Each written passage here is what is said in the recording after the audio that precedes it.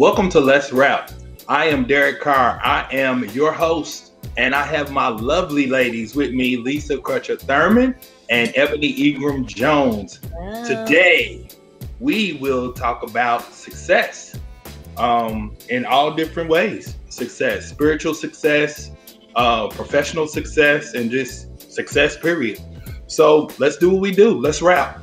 So having said that, Lisa, what does success mean to you? What does success look like? Well, I think it means a sense of contentment within yourself. Like as a teacher, I feel very successful with my class. Seems to gain the knowledge of what I'm trying to teach. I feel it was a successful lesson kind of thing, but I don't feel the need to have to write the whole curriculum. You know, some might think that would be successful. Totally successful when I feel like that which I've set out to do had been accomplished. Cool. So, Ebonné, what does success look like to you? I think success is not necessarily like achieving one thing or another, but I think you can be successful if you are actively doing things that are pushing you towards your life's goal or what the Lord has called or fashioned you to do in life. So success could look like a lot of things. Success could look like feeding the hungry. Success could look like giving a hug to someone in need or in grief. So success just looks like you are living in your God-ordained purpose. Absolutely. Absolutely. So success to me is not so much, I guess, of a state. Success is a feeling to me. Okay. Because if you feel successful in something that you set out to achieve, then you'll be successul. Are you successful by your own standards? I mean, so if I consider it a process. What'd you say, Elisa? I said I consider it like a process also. It is. So success is a journey, not a sprint. It's not going to happen overnight. It's not going to be, it's a thing you have to work at. So that's what a journey is. It's something you go on and you meet as you go and become who you are. That's a journey. It's not a sprint. So success, you know, I love a good acrostic. So success, the S is sense of direction. The U is understanding. C is courage. The other C is charity. The E is esteem. S is self-confidence. And then S is self-acceptance. So success is all of those things, but it is so different for each person. Because what I think is successful, you may not think is successful enough. You know, so that's why I think success is a personal journey. And it's a personal attitude, concept. It's all about you. So my success or how I feel successful may not be that way to you. But what I don't see, you may feel like it is successful. I don't know. It's just all about what other people see and what they visualize and what your what you identify as success. So today, when I say let's rap, I want to talk about this because people get so caught up in what successful looks like. And they are so determined to look like other people. This is where I think social media plays a big part. I think life plays a big part because Pastor says it all the time. You always talk about people's glory, but you don't know what it took to get there. You don't know what they sacrificed. You don't know what they go through. And, you know, some people don't know what we go through to get where we are. You know, Ebonné, I couldn't imagine studying law. I couldn't imagine reading and writing all day long. I couldn't imagine it. And that's nothing I want to do. At least I couldn't imagine teaching for 20 something years. And at school age. Yeah, because these are some new people these days. These are not the same people that, you know, we were. I'm not even who were, you know, Lisa, when you was in school. So, you know, I couldn't see that. But just because I couldn't see it doesn't mean that it didn't happen. And it's not so for you all. So I think success is definitely a personal thing. And I think that's one thing that is left out. And your success and how it's determined, you should celebrate small wins.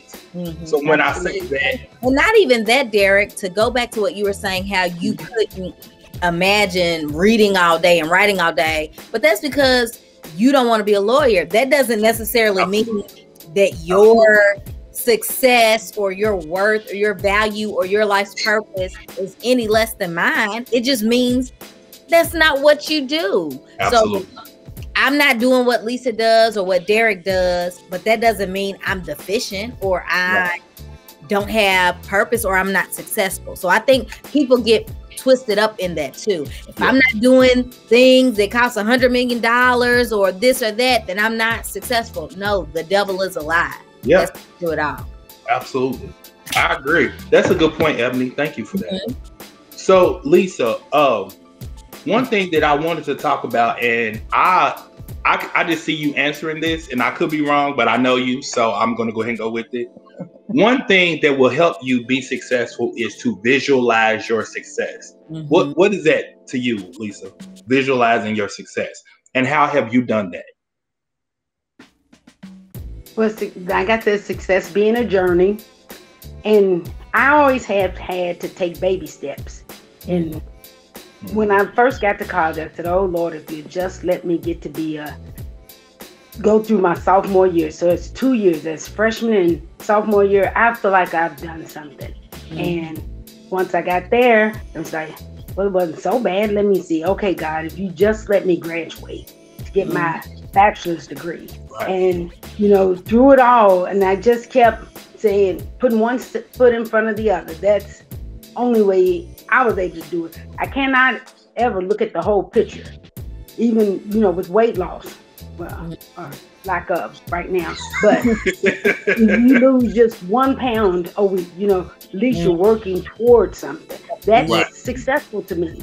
You ain't got the whole 50 pounds off, but 1 pound at a time, just baby stepping. And as long as you keep going, I think you got a chance. You give up, then that's when you cease to be successful. But as long as you're working toward it, I think we can consider it success. Yeah, absolutely. So, Ebony, I got another one for you. So this one, and again, I don't know, but I just got a feeling after working with you ladies for the last couple shows, weeks, and since last season. The second one, be 100% committed. So, and the reason why I asked you that is because you have to be. So, can you talk a little bit about that? Just being 100% committed. Sure. One thing, because you always say Pastor says, but one thing that Pastor has said in the past that has really, really stuck with me is that a big shot is nothing but a little shot that kept shooting. Oh my God. Yes. Yes. Just be committed to hit your target. Be committed to executing and finishing something.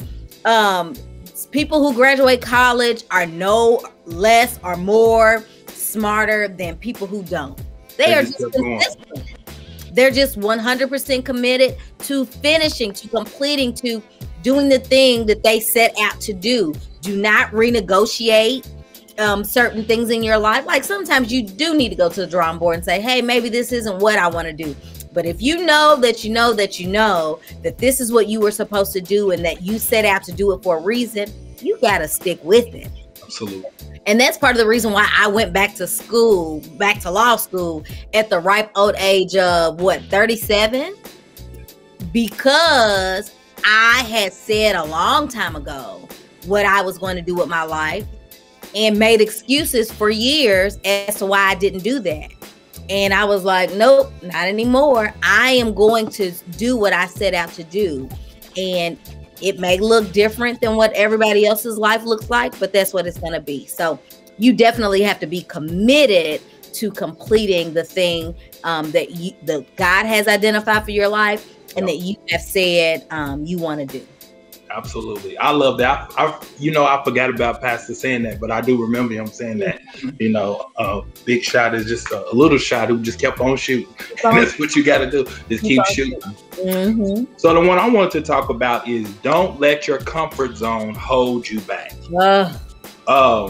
And that is a spiritual issue.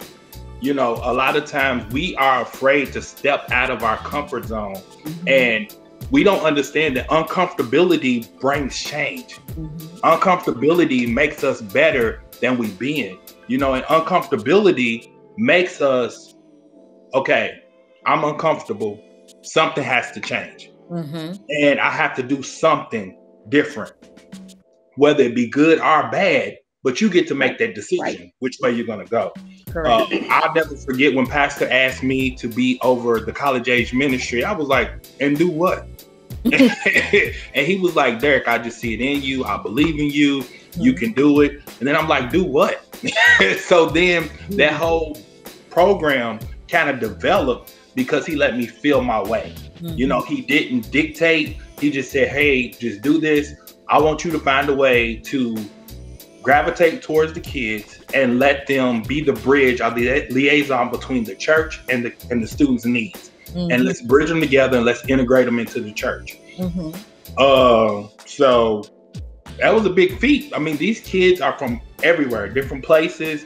You know, some of them don't even have a church background. So just being authentic and being myself, I was able to form those relationships, and with the help of God, because these are new kids, you know, they're different than when I was in school. So just the fact that I was uncomfortable, but I pushed through my uncomfortableness and believed my pastor and moved forward to that. Well, it's the same thing with spirituality. It's the same thing with work. You know, a lot of times when we don't see ourselves doing something, chances are we're not going to do it. Correct. You have to speak life into every situation that is presented to you. And then when you pray, you know, he's not gonna let us be comfortable. And you know, you might as well get over that. You're just not gonna be comfortable, because if you're comfortable, then you're stagnant. You're not moving. You're not doing anything. Because we know that when you push to do something, you're going to be uncomfortable. And it's okay. It's okay to be uncomfortable, but you cannot let your comfort zone hold you back, because it will. You know, it will. One of the things that I just keep in the forefront of my mind, and that I let my children know consistently, the greatest enemy of your best is that good thing. The thing that makes you feel good when things are smooth sailing and everything's going well. You don't really see what's the purpose of me doing something different? I'm great. This is good. You know, I can do what I want to do. And that type of thing, good, can oftentimes prevent you from reaching what it is that you should reach. So you got full potential. Reaching your full potential. You know, even though I'm doing well, but I could be doing better. You know, even though I have a spiritual walk, but it can always be better. You know, I have a relationship with Christ, but it can always be better. You know, I can always read my word more. Sometimes I just need to be quiet and listen to what he says. You know, one thing that I've always learned from Lisa is write it down. You know, she told us, write it down. You know, write down what you want, write down what you need, write down what you even want to be, and then become somebody that you never even thought you could be.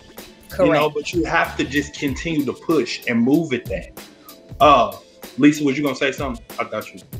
Okay. No, I'm just soaking this in. This is for me. Oh my goodness, I had no idea when we started this. I'm just seeing all kind of things. As far as, you know, I'm not the most organized or neat person. Like she said, just say you are and work toward doing that. And because I mean, it's not that I'm lazy, because I work every day, all day. It's just certain things that I don't want to do.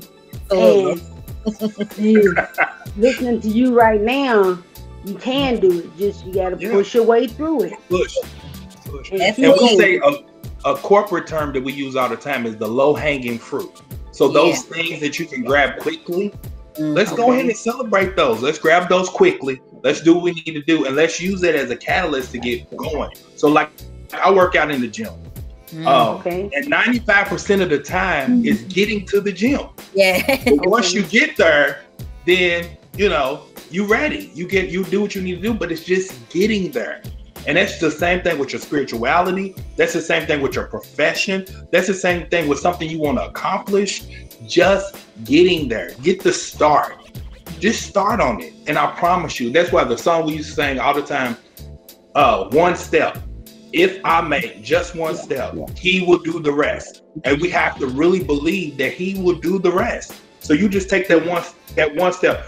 Martin Luther King had a quote that said, "It's not our job to see the whole staircase. All we got to do is take the first step, and the rest will come." It's not our job to see the whole staircase. It's just to take that one step, and then you just keep going. A lot of times, because we know steps are already the same height, the same dimension. We walk in steps our whole life. So a lot of times we don't even look down. We just start the first step. You got to look at the first step because you don't know how high it is, how low it is, how steep it is. But you look at the first step, but 9 times out of 10, you just walk after that. And that's the same thing we do with our faith. That's the same thing we do with our journey. Whatever it is that we need to do, you take that one step. As long as God is in that and you pray and ask him to give you the strength to do it, you already halfway there. So the other one is seek passion. Find something you're passionate about. Now, Ebonné, I know you can speak on this, and Lisa, to the passion for the students, and then Ebonné, the passion to seek to be a lawyer. To, keep moving. So whoever wants to go first, tell me something about seeking passion. Well, my thing, I know I always have a few parents that say, my child doesn't want to read, my child won't read. You ain't found what your child want to know about. If you can, they all into what the time was like Pokemon. You get some Pokemon books, they're gonna read because that's like you say, you got to find your passion, something that would interest them or interest you to keep you going and won't make you want to get the low hanging fruit, to keep trying to get higher and higher. That's awesome. That's awesome. Awesome. Eb, tell me a little bit about seeking passion. Yeah, seeking passion. I think that's kind of an interesting way to put it, because when I think of passion, I think of something that just automatically lights you up. It's not something that you're actually looking for, because if you're lucky, it's already in you, and it just is activated by circumstances or by other people. And so, like she said, kids will discover their passions just by living life. And 9 times out of 10, especially if you all are, if anybody's around our age, we've probably ran into some things that have ignited a fire in us. And we have just been intimidated by the idea of becoming that or doing that. But it doesn't mean that you don't know what it is. Oh, you probably do know what it is. You just are scared, or, you don't feel like that you can do it. So, yeah. I wouldn't think that people need to necessarily, quote unquote, find their passion. It's all about having the courage to look at your passion and pursue it. Absolutely. And then fine tune those adaptabilities that God has already given you. So a lot of times, I was reading a book, it's called Shift Your Thinking. And one interesting thing is, one of the questions it asks, do you find yourself focusing on your weaknesses or on your strengths? So at first I didn't know how to answer that, because I was like, naturally I'm gonna focus on my weaknesses. But that's the absolute opposite of what you should do. You should focus on your strengths. And as you fine tune and focus on your strengths, which is generally things that God has given you, your talents and your abilities, then you will see your weaknesses start to diminish. They don't even matter, because a lot of times those are things that you're trying to operate outside of your shape. A lot of your weaknesses are things that are just not you. And sometimes focusing on, why would you spend time focusing on something that's just not you? Correct. Focus on your strengths. Get your strengths together. One of my strengths and like I told you, my legacy, I want to be an encourager. I want to speak life to people. I want my words to speak after my soul has passed and moved on. I want my words to still speak. I want them to speak life to people. So in order to do that, I have to continue to read. I have to fill myself with things that are going to give me that knowledge and that ability to speak those things to people. I can't be tripping. I can't not fill my tank. That's what I have to do if that's my goal and what I want to do to people and what I want to leave for them. So, this is one example of that. So one thing that I think is important when you're talking about success, and this is something that we don't do enough, and this is even spirituality, and it's spiritual. Eliminate toxic people from your life. That's important. And then another layer to that, you cannot tell everybody your dreams. You can't tell everybody everything that you want to do, because how many people would have told you, Ebonné, at 37, that you going back to law school is ridiculous? You know, come on. It's just, you can't tell everybody everything. Yeah. You have to pray, ask God for direction and strength. Mm-hmm. And sometimes you just can only talk to him. You know, you get them few people that are roots in your life. They give you nourishment and strength and guidance. And you tell them roots, and you leave them branches and leaves alone, because they'll mess you up every time. You stick with those roots, and those are the ones that'll keep you going and keep you motivated. But you have to eliminate those toxic people. And I don't like the word eliminate, because we're not really, that's, to me, we should never throw anyone away, because everybody has some good to them. They just may not be good for you. So you just love them with a long handle spoon. You know, you love them from a distance, and you just move on. And so everybody's not for you. I ordered this t-shirt the other day. I'm not for everybody. I'm not, and you're not. So, you know, we just have to move from having toxic people in our space where we're trying to grow spiritually, professionally, emotionally. Those people do not have a place in there. So we need to remove them from those places. And sometimes what I have learned, especially when I decided to go back to school, was that people are not necessarily toxic. It's just that people are limited by their own lives. That's a better word. Yeah. I had shared, you know, when I first got into law school, I didn't initially tell everybody, but what I told a person that I thought would be very happy for me. And when I shared it with her, her response broke my heart. Because unlike everybody else who was so excited, oh, congratulations, she was like, well, why are you doing that? There are so many people who go to law school, and then when they get out of law school, they don't make any money, and they have all this student loan debt. And it was just like, oh, wow. You know, but after I took the time to assess who they were and how their lives had played out at that point, I had to tell myself, Ebonné, you cannot get caught up in the limited perceptions of other people. And I think that she was telling me that really she thought she was giving me some sound advice or something to think about. But that's only because that's where her life had taken her to some very limiting circumstances. So they may not be toxic. They just may be limited. Yeah. You just have to pray for them. You know, they grow. That's a better word. See things a little different. Yep, that's a better word. Limited. And that's what it is. And then everybody is not going to see the vision that God gives you. Because it ain't for them to see. It ain't for them to see. Yeah, it's not for them to see. And one of the last things I wanted us to talk about that just makes it plain and simple when it comes to success, this is the key to everything. This is spiritual success, professional success, relationship success, everything. And it's one word. And it starts with a B. And it's believe. You have to believe. Got to. You have to believe. That's the center. You can't even be a Christian if you don't believe. Absolutely. You know, we have to believe. That's the center of our very existence and being. We have to believe that Jesus died on the cross for our sins. Oh, yes. Oh, yes. He rose on the third day. You know, Easter. I mean, that is the Super Bowl of Christianity. You know, because as he took our place, it should have been us. We don't deserve any blessings. We don't deserve anything that we get. But he took our place. And because he did that, we have to believe. We have to believe. And if you want to be a lawyer, you have to believe. If you want to be a school teacher and have a 20+ year career, you have to believe. You know, if you want to leave a legacy, you have to believe first. Before you do anything, before it even comes to fruition, you have to believe. So that's the key. So what are you all's thoughts on that? And then we'll wrap up. Miss Lisa, you go on. Talking a lot. Okay. I totally agree.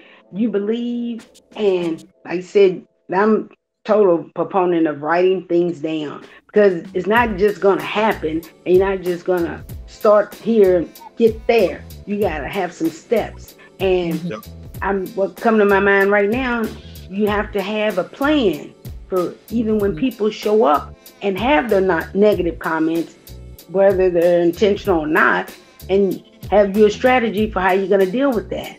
And as you pray about it, God will give you what to say. He's done that for me so many times. There's things you want to do, and you say might not seem reasonable to other people, but you know God put it in your heart. You got to be ready for the naysayers and have a good comeback for them. It ain't my call. I'm just following what God said for me to do. That's it. Right. That's it. Absolutely. Well, last thing is about success. So wrap us up, Eb. What are your thoughts? Success. I think if I could have a conversation about the average person about success, I would tell them that success is for everybody. Just like salvation is free and open to everybody, success also is open to you through Christ Jesus. You can be successful, and your success may look different, but it is yours nonetheless. So just hold on to the belief that God has fashioned your life in such a way that you are to succeed. So hold on to that promise. That's good. I don't think we need to say nothing else. I like that. Good, yeah. I like that a lot. Lisa, you have some last words? Well, the book, I think I shared this before, it's entitled Make Your Bed. It's from Navy SEAL. And he wrote about, experiences and doing all that, which I knew nothing about it. But this book really, it was on the baby step thing. Once you get up, make your bed. You've accomplished something already. And you keep putting one foot in front of the other, doing your best, headed toward what you feel that God has fashioned you to do, then you will feel successful. Absolutely. And mine is easy. See it, say it, believe it, live in it. That's it. See it, say it, believe it, live in it. You have to see it, you have to say it, you have to believe it, and then you have to live in it. And then walk that journey. And that's just like Christianity. You have to believe in Christ. You have to see him, and you have to hear him, and then you believe him, and then you move in him, and you work in him, and you find out what your passion and what he has called you to do, and then you do it. You live in it, and that's it. So I thank you again, ladies, for joining me tonight for Let's Wrap. We wrapped on an excellent topic, and what I like again about this show, and I'll keep reiterating it, these are just basic life principles we can talk about, discuss. And it's three different opinions coming together. But one thing that we all centered in, and that's the cross, and that's Christ. That's And so we thank God for different perceptions. We thank God for different ideals. And we thank God that we have been able to gel together as one and just discuss and come together and I have learned so much through you ladies in these last couple of weeks and last season that has made me better and that I've moved forward in my life. So I thank you. I want to thank you all publicly for continuing to take your time to be my co-host on the show. And Let's Wrap would not be what it is without you too. So thank you publicly for that. And let's say a word of prayer for our viewers, and then we'll let it go until we come back again next week. So let us pray. Father God, thank you for success. Thank you that we can have success in you. And we can have success in life, because your word says that you came to give us life and give us life more abundantly. And so that doesn't mean when we pass away. That means while we're living, you can give us life and life more abundantly. So God, forgive us for those times that we didn't aim high. Forgive us for those times that we didn't believe the things that you had already said that we could have. God, forgive us for that right now. Now, God, we ask that you push us to do the things that you would have us do. Continue to shape us and let us see those things. Make it so abundantly clear that we can no longer run from those things that you desire us to be, say, do, and whatever you need from us, God. We thank you for everyone listening who's watching this. but we ask that you give them a special blessing. And God, we ask for spiritual success right now in the name of Jesus. You said in your word, if we seek ye first the kingdom of heaven, then all those things and desires of our hearts will be added unto us. So let us have spiritual success first. And then if you add everything else to us like you promised in your word, and we know you're not a man that you cannot lie, and your word will not return to your void. So we thank you in advance for what you're going to do. Thank you, God. Thank you. A familiar passage of scripture that we will continue to quote. And for we know that all things work together for the good of those who love you and who are called according to your purpose. So we thank you in advance for spiritual success, professional success, success in our marriages, success in our relationships. We just thank you for a whole totality of successful things. In Christ Jesus' name, we pray this all these things this day. Amen. Thank you so much for joining Let's Rap. That is a wrap. All right, ladies, y'all have a good week. We love you. And please continue to share this link and let everybody know about Let's Rap. Give us some comments on Facebook or whatever platform you watch on. And if you want to see something or hear something or say something, I want us to rap about something, let us know. All right. You have a great day. Thank you for joining us. Bye. Bye-bye.